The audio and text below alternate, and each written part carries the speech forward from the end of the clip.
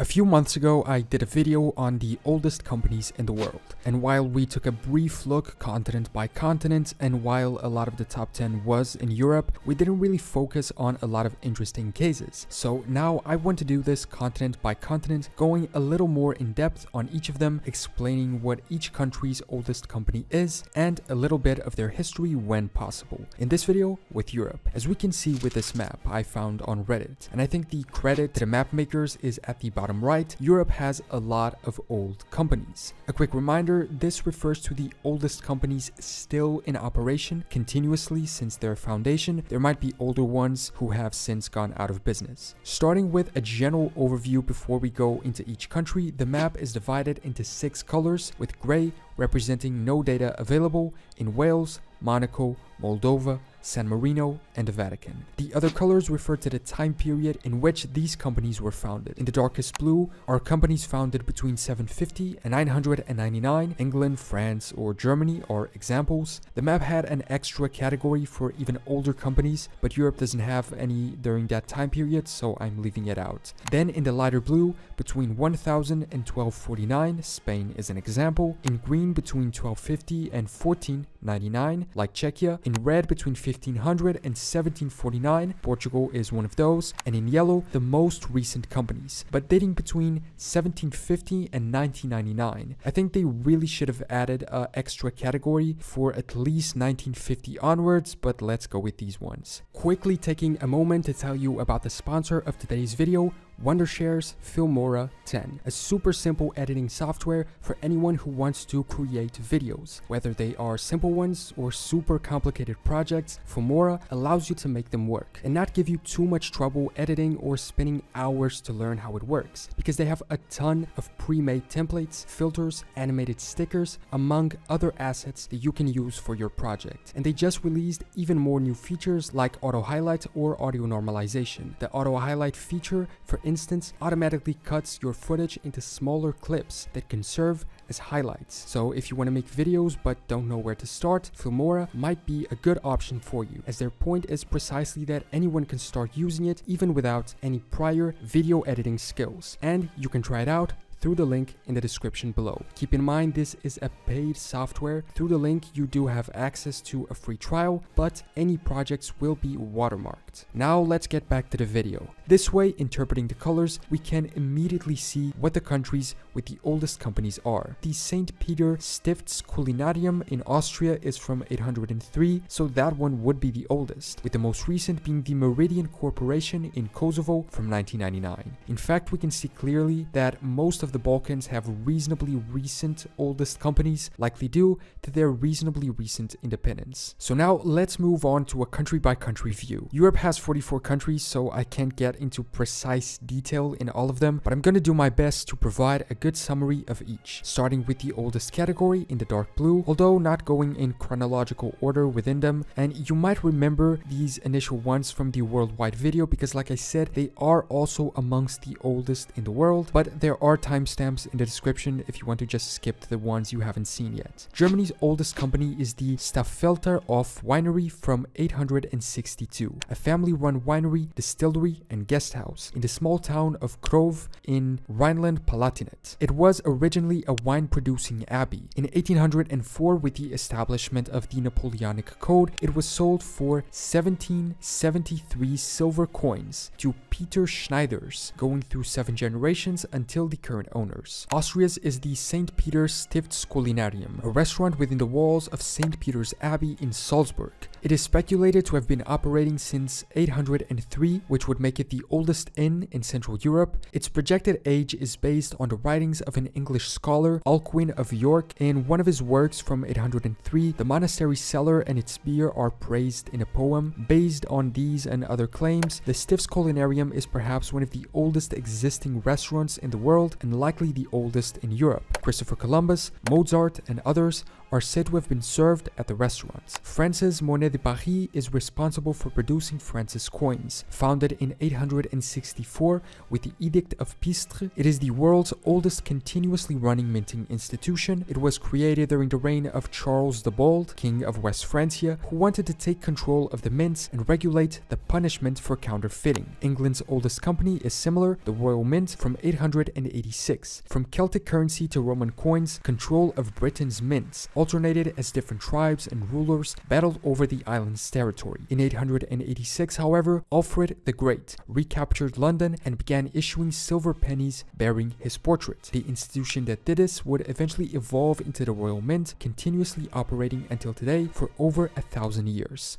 Ireland has Seansbar since 900. Although it's a little disputed when it comes to its age, they claim it exists since 900 because when they were renovating it in the 1970s, they found wattle and wicker within the walls, construction materials used back then, as well as antique coins. But some archaeological surveys state it dates only to the 17th century. Moving on to the lighter blue, the oldest company in Italy is the Pontificia Fonderia Marinelli, from either 1040 or 1339 at most. One of the oldest family businesses in the world, they produce mainly bells but also many artifacts in bronze. Founded in the Kingdom of Naples, the foundry was awarded the pontifical title in 1924 as it became the official supplier of bells for the Vatican City churches. Today, the Catholic Church represents 90% of its business. They produce around 50 bells a year, employing just 12 people, being owned by two brothers, Armando and Pasquale Marinelli. Munkemol is the oldest functioning company in Denmark, founded in 1135 as a watermill on the Odense River, a direct supplier of 38 kings and 12 queens. Today, it produces bread and cake mixes for the general population. Poland has the Bokie salt mine, established in the 12th century, becoming a part of the Royal Mining Company at the time. It doesn't produce salt anymore, but is now a tourist attraction and still functions as a company because of that. It has, for instance, this underground church since the 18th century. Switzerland also has an inn as its oldest company, Gasthof Sternen. It used to be a monastery founded in 1227 who had a guest house for visiting family of the monks. Eventually, it evolved into its own inn, and you can actually go and stay there today as a hotel. Spain's dates back to 1218 in the Middle Ages in the Kingdom of Aragon, Casa de Ganaderos. From its foundation, it had the point of controlling two of the issues that most affected farmers in Zaragoza: land jurisdiction and pastures. Essentially, it gathered all the people with land and served as a way to also defend their rights. Eventually, the legal dimension of it was removed by King Fernando VII, but it maintained as a way of gathering local farmers. Today, over 800 years after its foundation, it produces and sells lamb meat. Belgium has another brewery as its oldest company, the Affligem Brewery. The Affligem Abbey was founded by 6 knights, former brothers in arms, who turned into monks in the village of Affligem in 1074. The monks lived by the rules of Saint Benedict, which stressed the importance of community. Water at the time wasn't the best, so they started to brew beer for their guests. Today, it's owned by Heineken, but still functions on its own. Then we have those in the green. There are a lot of countries with breweries as their oldest companies, and Czechia is another, with the Pivovar Bromov from 1348, one of the very first breweries of the region and even Europe. Today, it produces a light beer for domestic consumption and a dark beer to be exported to Germany. Slovakia, however, has a mint, the Kremnica mint, since 1328, established when the city of Kremnica was promoted to a free royal town by the Hungarian king. Their most famous coin was the ducat, of good quality and seen as the strongest European currency at the time. Throughout history, they minted 21.5 million golden ducats, equivalent to around $3 billion today. These days, it produces coins for Slovakia and also exports them to other countries. Ukraine is the only one, alongside with Poland, that has a mine, the Drohobych salt plant of 1250. During this time, Drohobych was one of the richest cities in the Carpathian region, with salt being the most famous good of the region. Rich Italian merchants rented salterns, which were saltwater pools, to produce salt and then transport and sell it in Italy and the rest of Europe. In Slovenia, Gostilna Gastus, since 1467, is the oldest restaurant in the country and one of the oldest in Europe and the world. I sadly couldn't find out anything about its history anywhere. Estonia is a rare case of a pharmacy, Raeptik, from 1422. I'm gonna mispronounce like half of these company names, by the way. One of the oldest continuously running pharmacies in Europe, having always been in business in the same house since the early 15th century. The Burchard family are those most closely associated with the pharmacy's history, having run the business for over 10 generations, spanning over 325 years from around 1582 to 1911. Although it was property of the local city council at first, only being purchased by them in 1688 by $600, sold by King Charles XI of Sweden. When the last male heir of the Burchard family, Johann X, died, his family sold the property in 1911, ending the family-run business, but which continues to run with other owners. Sweden has an industry, Skillsbergsbruk.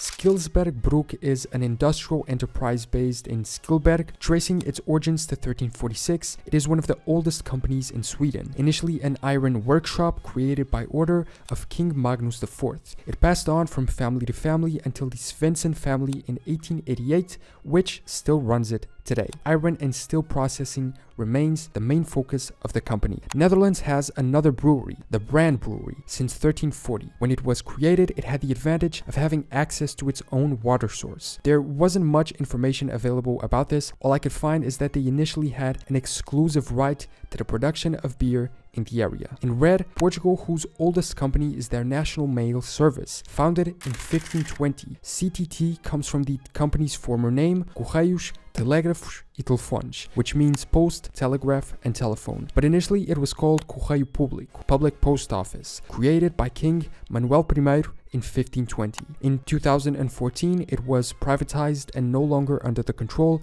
of the state. Scotland has their national bank since 1695. Established only 1 year after the Bank of England, it's the only commercial institution created by the Parliament of Scotland to remain in existence today. It was also one of the first banks in Europe to print their own banknotes, which it continues to do today. While the Bank of England, for instance, was established specifically to finance defense spending by the English government, the Bank of Scotland was established by the Scottish government to support local business and was prohibited from lending to the government without parliamentary approval. In Luxembourg, the Mosel Brewery of 1511. The old Mosel Brewery is located in the capital Luxembourg city along the banks of the river Alzette, brewing only a single type of beer. There wasn't much information about this one either. Another postal service, Posten Norge, since 1647. Posten was founded in 1647 as the postal system. It was established as a private company, and King Christian IV gave his blessing to its founding. It was privately run until 1719, when the state took over. From that point onwards, National Postal Service was a state monopoly. Even until 2016, anything under 50 grams had to be transported by them. In Finland, Fiskars. The Fiskars Corporation was formed in 1649 when a Dutch merchant named Peter Thorstwost was given a charter by Christina, Queen of Sweden, to establish a blast furnace and forging operations in the small village of Fiskars. In the early years, they made nails, wire, hose, and metal reinforced wheels from iron. In the late 18th century, copper was discovered nearby, and so the focus of production shifted to it. Although when it ran out, they switched back to iron, and today they mostly produce metallic tools. In Croatia, the Kraljevica shipyard, founded in 1729, a shipbuilder on the Adriatic coast of Croatia, founded in 1729 by Emperor Charles V of the Holy Roman Empire, and claimed to be the oldest continuously operational shipyard in the world. It is said to be the biggest origin of industrialization and development of the Croatian economy. Turkey has a really unique oldest company, public baths, the Semberlitaş Hamami of 1584. It was commissioned by Nurbanu Sultan, one of the wives of Sultan Selim II. As a charitable work, the main intention of it was to serve the people of Istanbul, providing bath services. Latvia has the Sezu Alus Brewery of 1590, considered to be one of the oldest breweries in the Baltic and Nordic countries, initially located inside the Sezis Castle itself. It is still the largest brewery producing beer in Latvia. In the year 2018, it produced 64% of all beer in the country. Lithuania is a brewery as well, the Gubernia 1 of 1665. Their website didn't have anything about the company's history, and neither did Wikipedia. All I could find is this date of of establishment and the fact they own their own pubs, having been under state control since its foundation, being privatized in 1999. In yellow, we have Iceland with another mail service, Ísland Póstur of 1776. It dates back to this year when Christian VII, King of Denmark and at the time also Iceland, ordered a mail service to be established in the country. 2 years later, regular post sailings began between Iceland and Denmark once a year. I mean, that's almost as slow as our mail now. Malta has the HSBC Bank since 1882. HSBC Malta dates back to the beginning of operations in Malta by the Anglo-Egyptian Bank, which eventually became the Colonial Overseas Barclays Bank in 1925. In 1975, the government of Malta nationalized it, eventually being reprivatized, I think, and joining this British/international banking group. Cyprus also has their national bank since 1899. Its origins are in the British colonial government of Cyprus. It was created to regulate currency and financial activities on the island. Eventually, with independence, it became their own sovereign bank. Armenia, for some reason, is included in this map of Europe. I don't really get why. Their oldest is a brandy wine vodka factory from 1877, the Yerevan Ararat factory. Founded during the rule of the Russian Empire, in the 1870s it accounted for 80% of all production in the Russian Empire. Belarus is another brewery, Olivaria, from 1864. It began operations in Minsk in a wooden brewery. It was nationalized in 1917, but became a joint stock company in 1994. Andorra has another bank, Andbank, from 1930, the oldest firm of private bankers in Andorra. Liechtenstein as well, their national bank since 1861. Hungary, another brewery, Zvak, of 1790. This one has one of the coolest stories, honestly. It was created by Dr. Josef Zvak, the royal physician to the Habsburg court for Emperor Joseph II in 1790. In 1840, his family founded the first Hungarian liquor manufacturer. By the early 1900s, the Zvak company had become one of the largest distilleries in Central Europe, producing and exporting over 200 liqueurs and spirits. And then moving on to the Balkans. Romania has, guess what, a brewery, Ursus Breweries, from 1878. By the way, how hard is it to say the word brewery? Bulgaria has a weapons factory, Arsenal Odd, also from 1878. The first armory in the country, being originally a state military factory. Today it's private and continues producing military equipment, but also civilian machinery. Greece has a cafe, the traditional Cafenio